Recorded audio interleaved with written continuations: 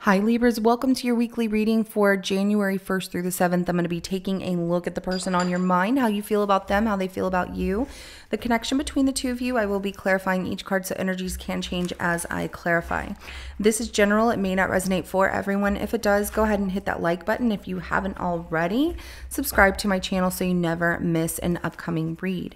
Now at the end of your reading, I will be pulling an oracle message from the Moonology Oracle deck to give us some more insight, guidance, and clarification on your situation. So with that being said, let's go ahead and jump right in. Show me, how does Libra feel about the person on their mind?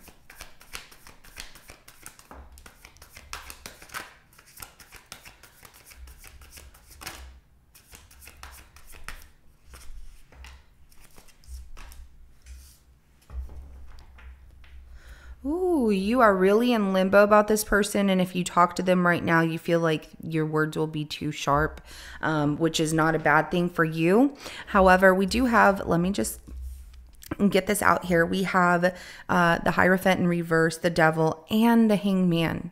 These are major things here, and you're not putting up with any BS. So how you feel about this person is they went against, everything that they stood for or told you they stood for, and it looks like you see this person as the devil here, and in limbo. Like, why would they do this? Why would they do something that's so destructive? There's even this thought that if you two are married, you're thinking about like a divorce here because you've had enough. Enough is enough. If you're not married to this person, it's that, you feel that this person was like, whatever, I'm going to do what I want, which was very selfish and one-sided. And that has you really like, what the heck?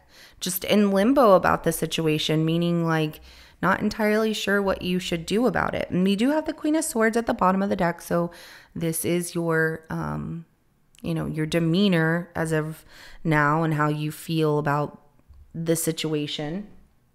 That you're not putting up with any BS. If this person shows up, you got a lot to say, so they better not show up and try and say anything to you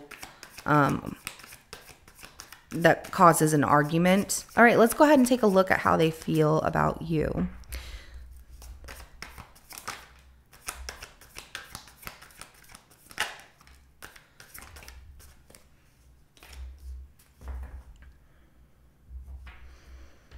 All right, so we have the High Priestess, the Fool, and the King of Pentacles here.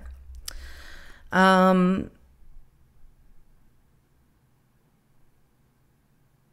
have this secret knowing that you're going to take a new, fresh start in a different direction, or like maybe they should. Okay,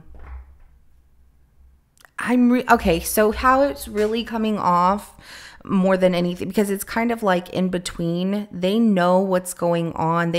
Obviously they know what's going on if they got caught in a situation. But what I'm seeing here is that, they have a secret knowing of something, acting a little bit like naive in a sense, like what? All just innocent about it. And then the King of Pentacles, they come off just very calm, cool, collective, like I love you, in a sense, because the King of Cups is at the bottom of the deck. So the way that they're handling things, it's almost like oblivious, trying to be like, they don't know why you're upset or, why you feel a certain way. Yeah, which doesn't make any sense because they do know. So they have a secret knowing. It's like their intuition, their gut instinct is telling them, yeah, this is what's happening. So let's go ahead and get the connection between you and this person.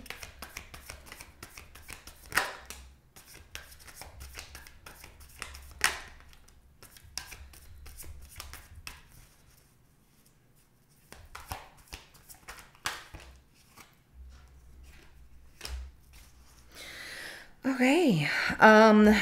Ace of Cups, the World card, the Two of Swords, and then the Seven of Swords is at the bottom of the deck. So the connection between the two of you, a new romance, and one that looks like it was different or online or something like that, does not appear to be something that is still in effect. with a new romance with somebody else. It looks like that new romance is over. I don't want to talk about it. Let's move on from it. But there is the I don't trust you, you know, like you cheated, you lied, you broke every rule. So there's conflict. So let's go ahead and start clarifying. And we're going to start with the Hierophant in reverse.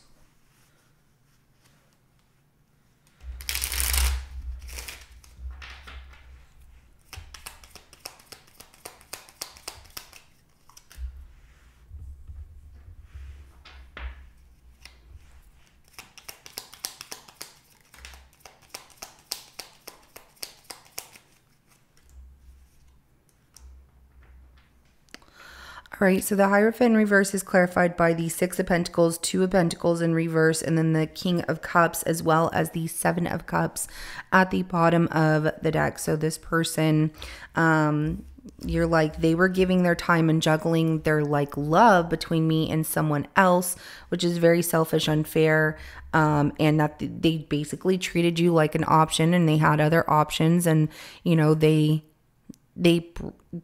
committed adultery or whatever. If they're in a relationship with you, that's where you're going with this is, you know, you feel this way because this person really treated you like you weren't their partner, or you weren't their spouse. Let's go ahead and clarify the Devil.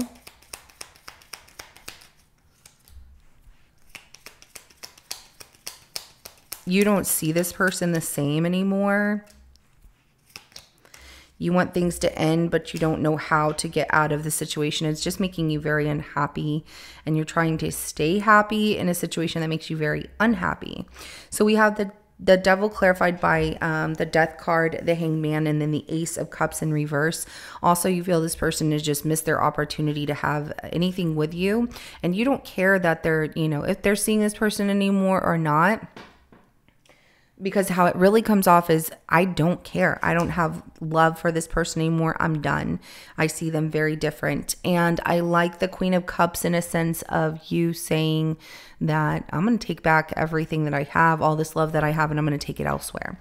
You know, but also wanting to end things and really feeling in limbo about how do I do it, which is making you feel a little bit down. So just stay strong like you're doing, because the answers will come to you. All right, let's go ahead and clarify the Hangman.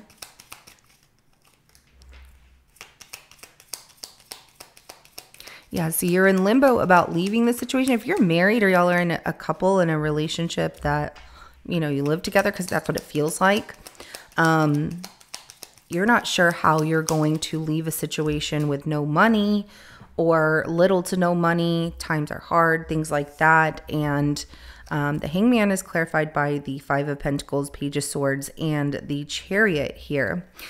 So I see that also there, if it has nothing to do with money, and maybe you don't live together, and even if you do, there's also the sense of feeling, you know, left out in the cold, isolated, and cautious about moving forward with this person, even when they come back to give you some kind of apology or act like something wasn't a big deal. To you, it's a very big deal. And that Knight of Cups right there, this person does come back with an apology, and they're really smooth talker with their words. And yeah, you're like, I don't know about that. But there's also the fact that you want to leave the situation and wanting to move forward and follow your heart and your desires, and like, no, I can do this, and feeling like inspired to do it. Tells me that you're going to find a way to get through this tough situation that feels like you're a little bit stuck right now. So let's go ahead and clarify the High Priestess.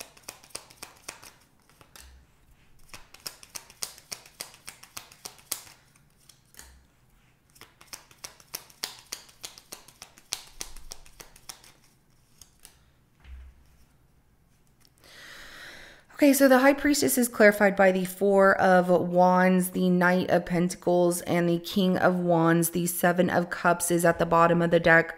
So those of you that do live together, this person has a secret knowing or like this feeling that you're not going to go anywhere. You two are going to stay in a relationship and work things out because something about, you know, money being an issue. Also, like they might be the one that's, you know, like I'm the one that makes more money than they do, so where are they going to go? And that's very unfair. I don't see it coming off as smug, but I do see that Seven of Cups at the bottom of the deck is like they can explore other options because they feel like, you know, I'm not going to say anything that I was exploring other options. I'm just going to keep it quiet that I did.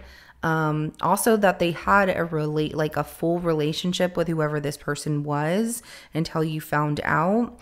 And so they, you know, they were basically hiding that from you until they got caught or until they do get caught. But they also have this knowing that, you know, they provide a lot to the relationship financially and that they're the ones very successful or they're on their way to success here. They also, even if it's not that and they try and play foolish games with you, Libra, you might be the one that's on the way to success. And so, or like you're achieving a lot in your life financially. And that's why they want to hang on. Let's go ahead and clarify the Fool.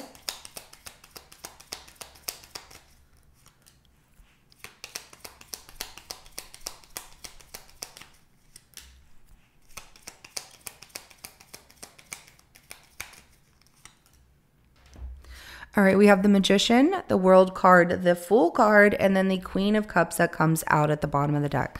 So this person is going to try and give this another chance. Like they're going to take this leap where they are trying to, I don't want to say manipulate because it doesn't come out completely as manipulation, but, you know, self-mastery of skills to complete something here with maybe feeling like, what, I didn't know that I did that or upset you, I'm sorry, or something like that. Because the way that they're coming off is like trying to give love in this situation and start over, wanting a fresh new start, manifesting like things closing out and having a fresh new start as well. And it really comes off as like things closing out in the past chapter of things that did not work or, you know, what happened between the two of you. And let's not talk about it because in the connection where it comes out with that World card and that Two of Swords really feels like their energy about like, I don't want to talk about that person that I cheated on you with. That's fine. They don't want to talk about the person they cheated with, but guess what? You do. And you're not putting up with any BS, nor should you. And also they can't escape the fact that you want to talk about this. You can't have a brand new beginning without clearing the air on past issues. If they really want to fix this, then they have to try. But what I'm seeing is something of, well, I really want to stay in this situation because, you know, just something about finances. It keeps coming out that way. And like, do they love you or do they love the money? Let's go ahead and clarify this King of Pentacles.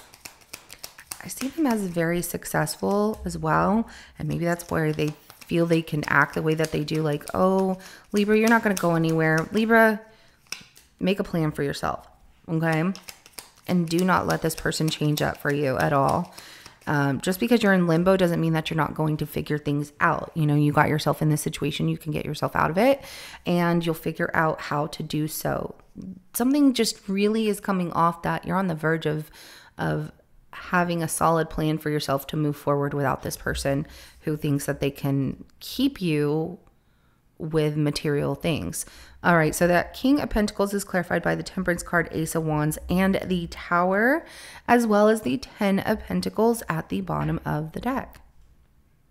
So I do even see like where you were in limbo, you end up leaving this situation because you don't know how you're going to do it, but then you tell them or send them some kind of message like, I'm out of here, leaving them a note or something like that, and leaving this situation. It's a surprise to them because they were feeling that, you know, like, oh, we're going to work things out, and that's what they're drawn to. And then there's this shock and surprise, like maybe you end up taking half of what they have, or, you know, you're not wanting to stay in a situation that isn't working for you. Let's go ahead and get the outcome between the two of you.